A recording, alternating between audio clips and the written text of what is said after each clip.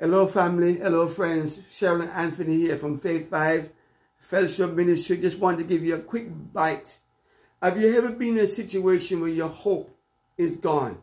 Have you ever heard a medical report, a financial situation, a relation issue where somebody and you just couldn't see a future in this situation for you and your hope is gone?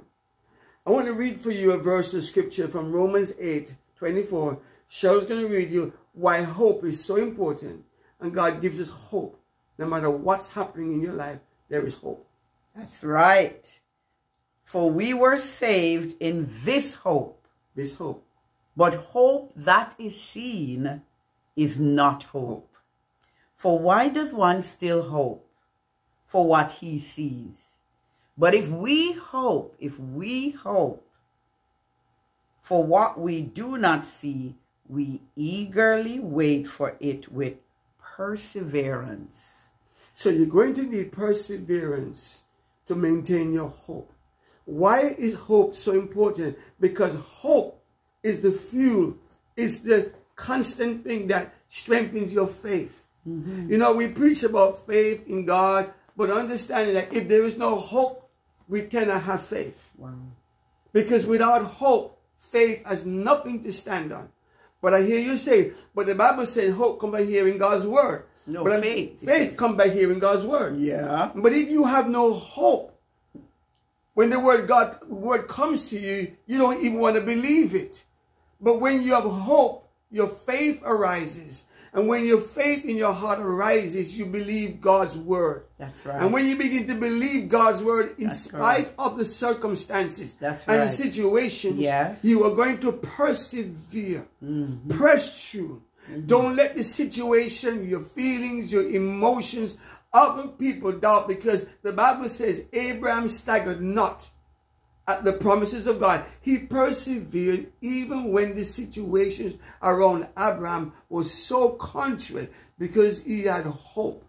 Hope is what stirs my faith. And my faith is sustained by the word. That is so true. And you're saying, you keep using the word hope. But really, what is hope? Hope is confidence in what God has said.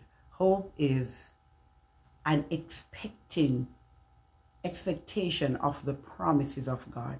So that's why if we don't get the word, if we don't have the word, faith comes by hearing the word. So you've got the word in you. So guess what? You're expecting what God has said to come to pass. So you hope. And our hope in God does not make us ashamed. Now, hope doesn't come from me. That's correct. It doesn't even come from the Bible. Because we can read the scriptures, and many people read the Bible, but they have no hope in them. Hope comes from God. God is the source of my hope. That's right. God is the one that eagerly lets me believe. And in my believing, I'm creating an atmosphere, a ground around me to believe what God said. That's correct. Abraham never had a scripture verse to quote. But in his heart, he heard what God said. He heard what God said. And hope springs eternal. Right where you are. Right where you are. What you're experiencing today. Our prayer for you is that hope will begin to stir. I know they told you that you can't operate. I know they told you about your finances. I know they told you that you're losing that job or your house or a relationship is going down and there's no way that this marriage will survive or this relationship will continue. But hope rises up. And as you hope in God, He brings to you a word. And that word is going to begin to stir your faith to believe God and persevere through the situation. That's correct. Because no matter how dark the night is, the morning is coming. Yes. No matter how painful the situation, it must stop. That's right. No matter how much you're hurting right now, it will not last. But hope will, because it comes from God in your heart. And have faith in Him today. That's right. He's more than enough. That's correct. He's a God of more than enough. Have faith. Because you got hope. And we're going to close with this verse. Romans 15 verse 13. Now may the God of hope. The God of hope. Fill you with all joy and peace. In believing. I believe. That you may abound in hope. I believe. By the power of the Holy Spirit. I believe. Hope thou in God. We're so happy that you joined us for this Faith Bite. Yes. And I don't know if you were actually in the room on Saturday, the 30th, September the 30th, Incredible. for our celebration of 20 plus years.